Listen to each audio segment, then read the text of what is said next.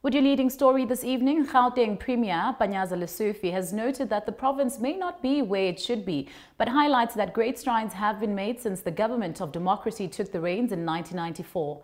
Lesufi was responding to the questions raised during the State of the Province Address debate at the provincial legislature earlier today after he delivered the address last week. Now, some of the issues that were brought up by the members of the legislature are the state of the provincial healthcare system, local municipalities, instability and economy-related matters as well.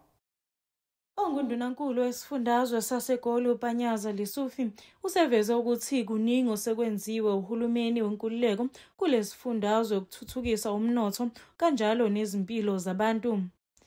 uLesufi ubephendula imibuzo evela koza kwabo njengoba beqhubeka inkulumo mpendulwane esishayamthetho.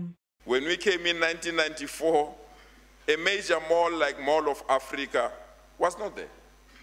And I can go on to quote some of the schools, the new communities like Orange Farm, new developments in Midrand, Alberton, and new developments across the province that came out of the initiative of this government and local authorities that we led.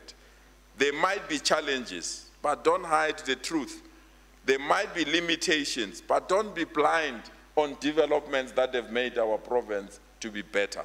Our province from 1994 to date, there might be areas where it does not look good.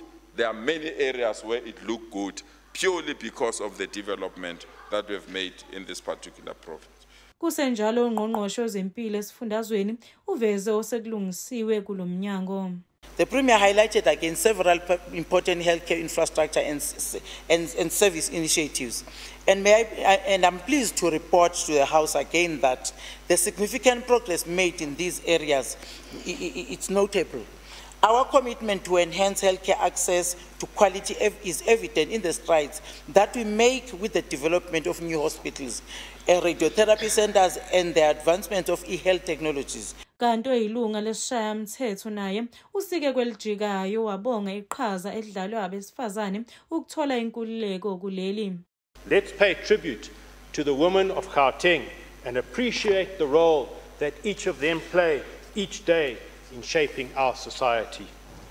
This is the first debate on the State of the Province Address in the 7th legislature, which sets the scene and tone for the coming term of office. Le nkulumo mpendulwano iza ngemuva kwenkulumo ebhekiswe esizweni kaNdunankulu ayethule ngeviki eledlule. Ezindabeni ze Soweto TV, ngikunokulunga Mthembu ngise Johannesburg.